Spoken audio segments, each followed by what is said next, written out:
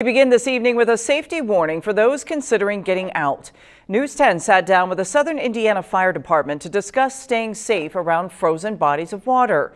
The Vincennes Township Fire Department is placing signs near area ponds and lakes, warning people of the dangers of walking on ice. Officials have cautioned that doing so can be extremely dangerous. According to Captain Logan Adams, the thickness of the ice can vary greatly in different areas of a body of water. Try to avoid that ice at all costs. We don't have the cold temperatures for it right now. It might look frozen, it might look safe to walk on, but trust your instinct, don't walk on it.